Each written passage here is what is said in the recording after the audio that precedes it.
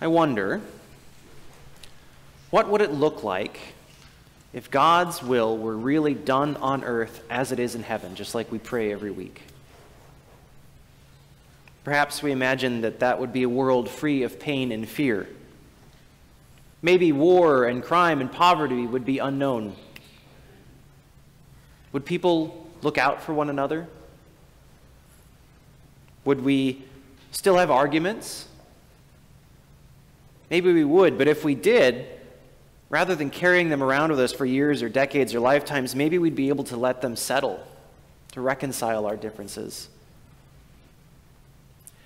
Our wish to see God's will done on earth as it is in heaven is, I think, as old as humanity. Scripture is the story of God bringing about that will. But it is also the story of a people who refuse to listen, who fall away, who make mistakes.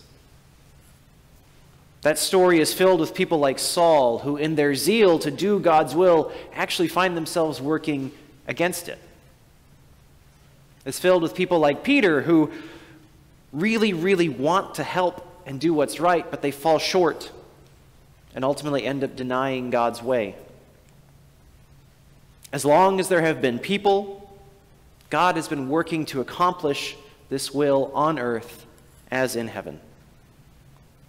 And this is how far we've gotten. Some days it feels kind of hopeless, doesn't it?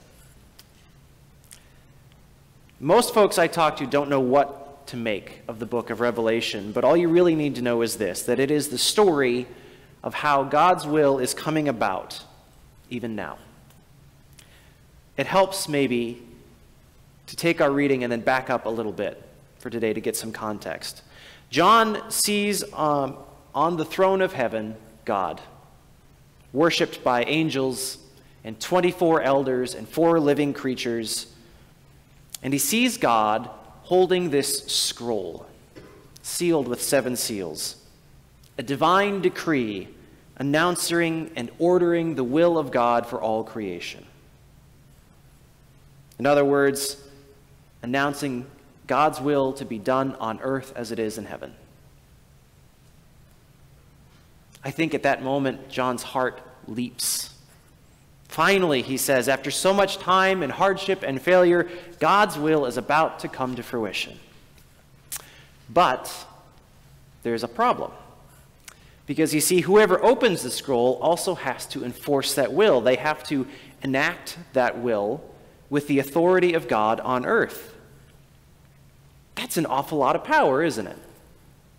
Do you know anyone who could be unchanged by that kind of power? Can you imagine anybody on earth who could do that and do it well? I sure don't.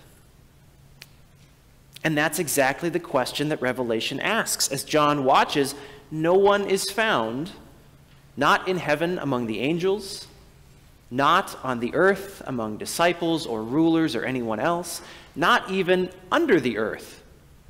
In other words, the dead heroes of legend, people like Hercules or Perseus, none of them are found worthy to break the seals and open the scroll. In that moment, imagine that John feels lost. This close, he says. This close to seeing God's will done on earth as it is in heaven. But it cannot be. Creation will forever languish in warfare and oppression and corruption. That's the story of Scripture. Try as we might to accomplish God's will and live by God's word, we just cannot. We continue to fail, to make a mess of things. No creature, no human that has ever lived or ever will live, not even the angels in heaven, are worthy to open the scroll and break its seals and enact God's divine will on earth as it is in heaven. Because there is none in all of creation who is perfect like God.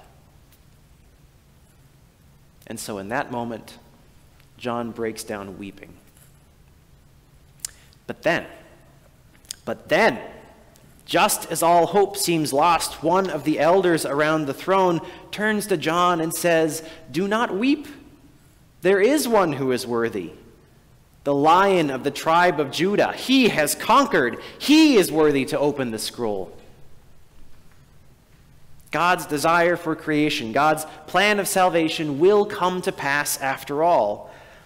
And there is one who can overcome or conquer, as John says, the evil of the world and all the misguided forces of humanity that stand in God's way.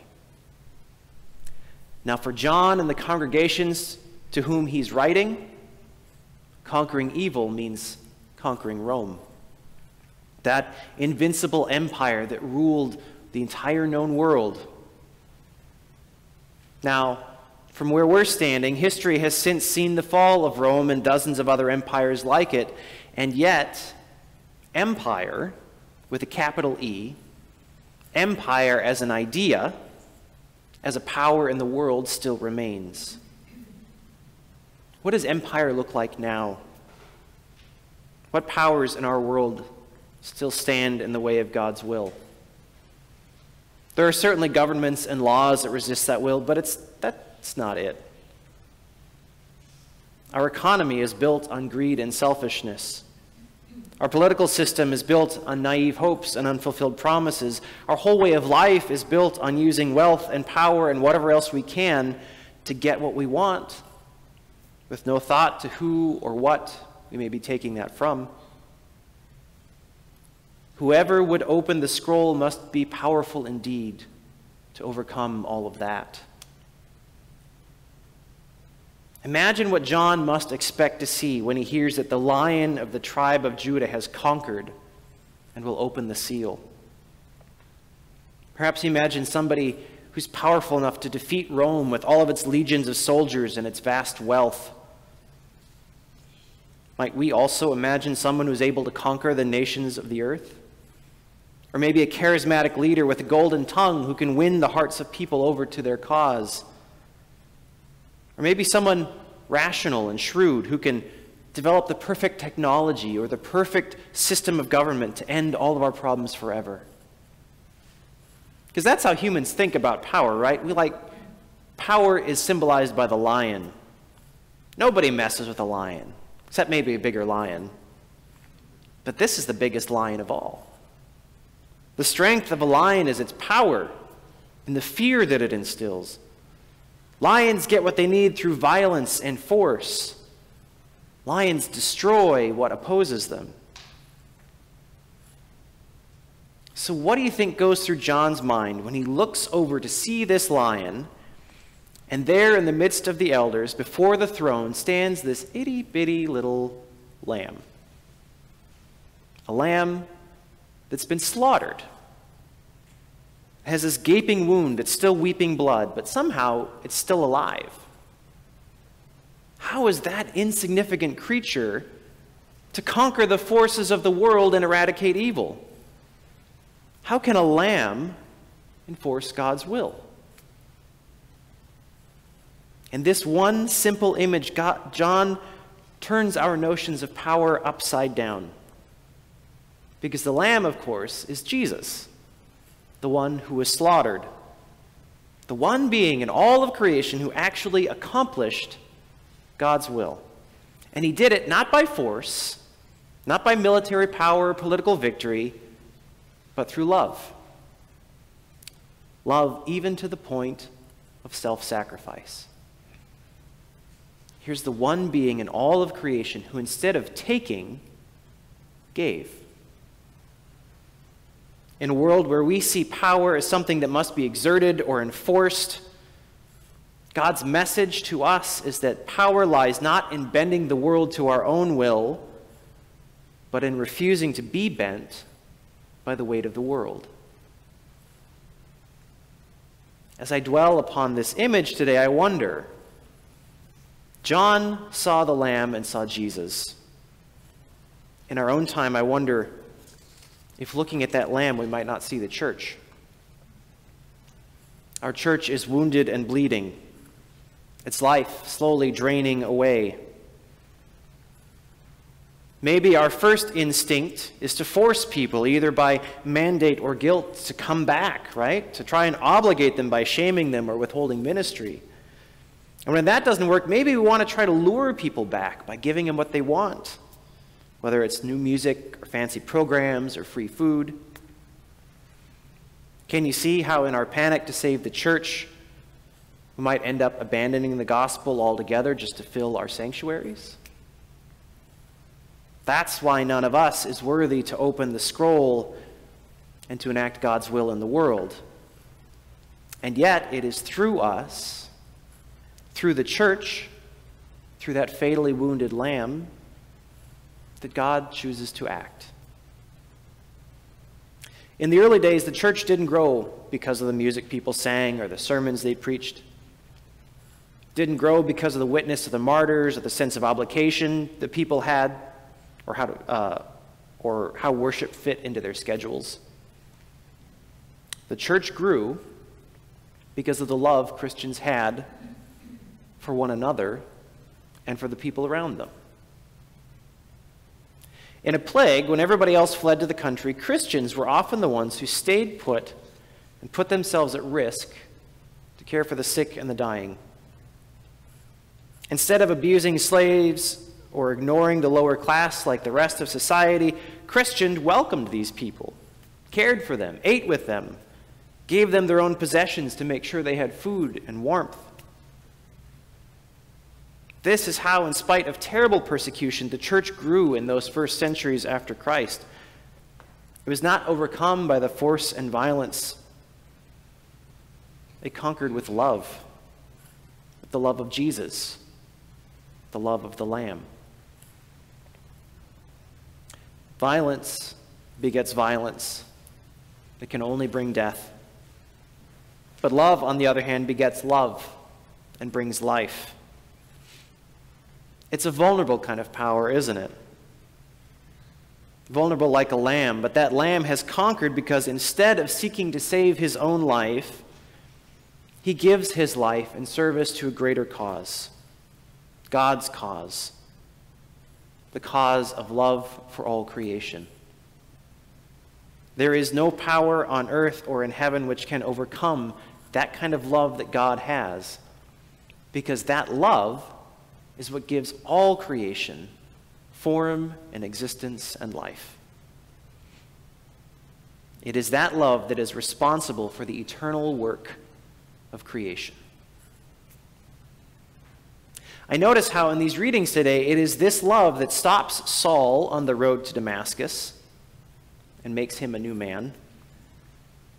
It is this love that rolls back the threefold denial of Peter with the threefold profession of love, making him once again a disciple, a follower. It's this love that convinces Ananias, the man who healed Saul in Damascus, to overcome his fear and doubt and to lay his hands on a man who would kill him, opening the way for the gospel to spread in new and unimagined ways. This is the love that conquers.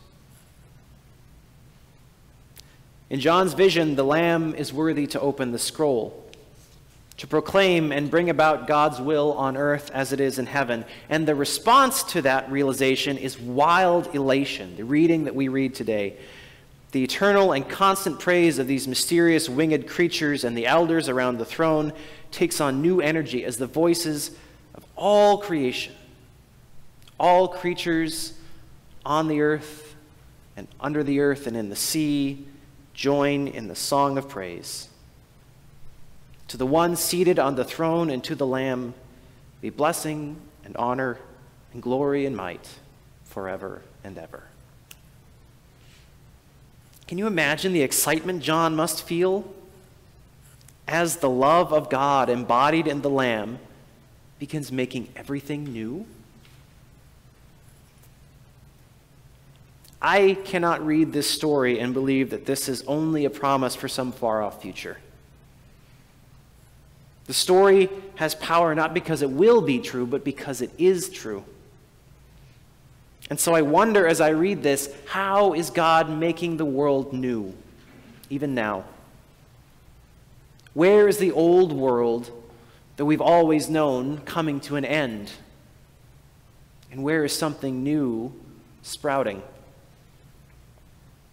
Where is God at work among us now? How is God remaking the church in these days?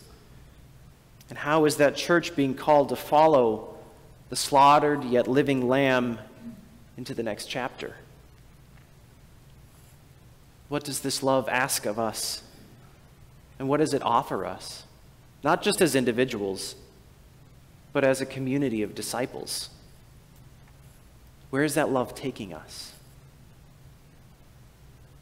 Whatever the answers to those questions, I imagine that the road ahead will be hard. Saul spent as much time in the dark as Jesus did in the tomb. Peter was grieved by Jesus' questioning, but ultimately healed by that questioning. For us too, there will be pain and grief and death. But I have to imagine that for people like Peter or Saul, or I suspect anyone who follows the Lamb, a little bit of death isn't enough to stop us.